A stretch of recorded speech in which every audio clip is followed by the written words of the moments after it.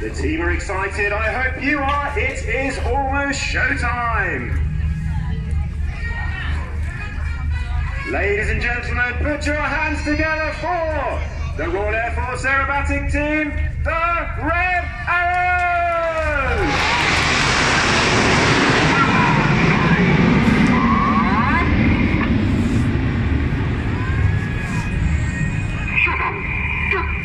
Red 1 leads the aircraft over in big battle formation, the patriotic red, white and blue smoke trailing behind.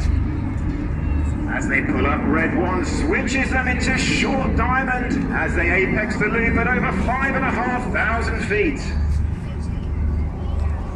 Aircraft about to twist around to the right. Red 1 leading the formation is Squadron Leader Martin Pert. Martin is a former Harrier and Typhoon pilot. He's previously instructed on the Hawk, and he returns to the Red Arrows in his first year as the team leader.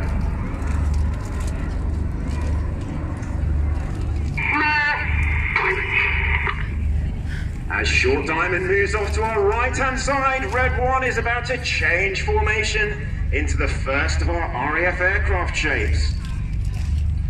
Currently deployed on operations in the Middle East and protecting the skies of Great Britain 24 hours a day, it is, of course, Typhoon. Red 1 bringing Typhoon in from the right. He's about to put up. The smoke will come on. Ready for the Typhoon roll.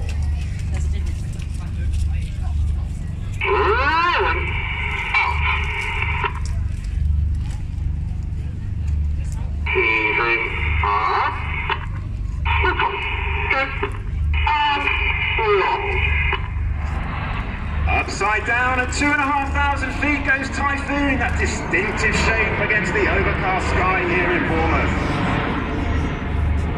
On the right of Red 1 is Red 2, Flight Lieutenant John Bond. John is a... And pulling up calls Red 1 as lightning pulls to the vertical. Red 1 about to loop the formation before twisting it round to the left in front of us.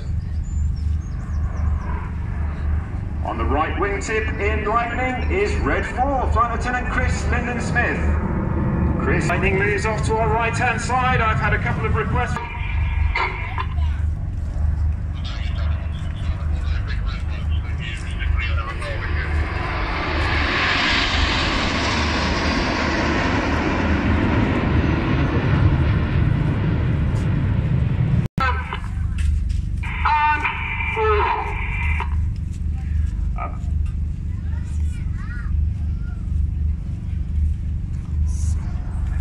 As Diamond goes upside down at 2,500 feet,